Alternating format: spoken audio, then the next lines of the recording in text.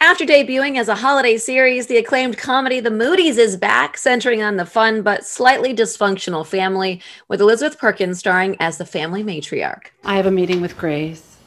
Really? Guys, can we just take a moment here and just grasp the magnitude of this game? Okay, we haven't hoisted the cup in 14 years. Well, it is a hockey game on perspective. Perspective? Ouch! Perspective is for losers. Okay, he's here. Everyone out, please. I haven't finished my breakfast, and we haven't talked about your Clark Kent glasses. What the hell? Where are you guys? No, Everett, get the hell out.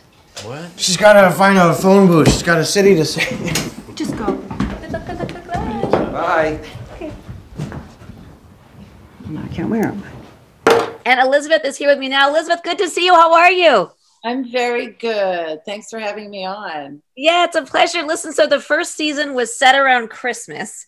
So where do things pick up this year for the family? Well, last year was very much sort of an event show, like we're just going to be a Christmas thing. And then we got a call from Fox saying we would really love to do this as a regular show. Yes, we start with an event, which I can't really give away yet. But the first episode, there will be an event. And we kind of, the family moves through that throughout the entire season. But what we explore this year is more the relationships between the members of the family. We explore Dennis Leary and my long-term marriage. There's the brother relationship, the father-son relationship, and how everybody is sort of at odds with each other. As an empty nester myself, we have 4 children. There's always that sort of dichotomy of, I miss my kids so much. And then when they do come home, within a few days, you're just really over them. We do sort of explore that in terms of, you know, what that's like, not only what it's like for the parents, but what it's like for the children. Also this year, she's decided that she's going to go back to school, and she gets her master's degree in psychology. And what I love about what the creators did was I pitched them this idea about my mom, who after raising 3 children decided, I'm going to go back to school, I'm going to get a degree. And she became an alcohol and drug rehabilitation counselor.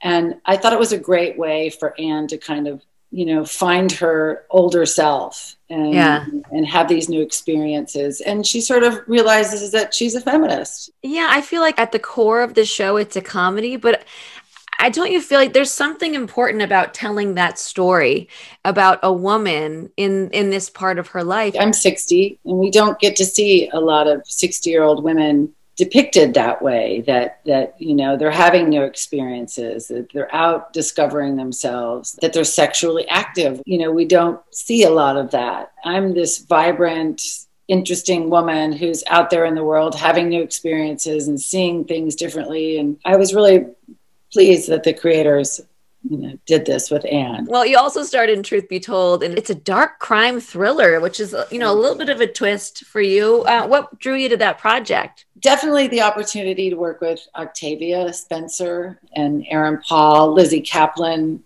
but a very dark piece. You know, Aaron, he's in prison for a murder he didn't commit, and Octavia is sort of the detective who's opening up the case. And then I did Sharp Objects, which was also a very dark piece. So when Moodys came along, I was like, oh, it's a comedy. Thank you. And also during a time where I think, you know, our nation and the world is just, everything's been feeling really hard and dark and such political upheaval. It just felt really nice to be working on something that offers a little levity, offers a little humor, offers some comfort. There's so much love there. Yeah. You know, it's one of the things I loved about the relationship with Dennis Leary and myself is that we fight all the time. Yeah.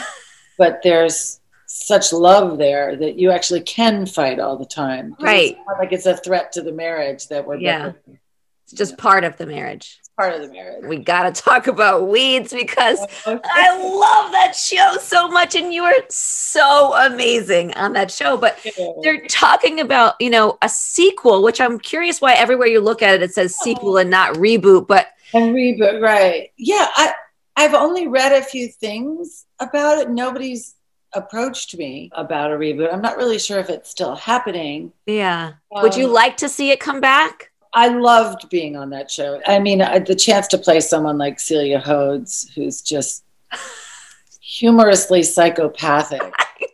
It just doesn't happen that often. Listen, if we can't catch you on Weeds anytime soon, we certainly can catch you on the Moodys. It's Thursday at 9:30 p.m. on Fox. Elizabeth, thank you so much for taking the time. It was a pleasure. Yeah, I appreciate it.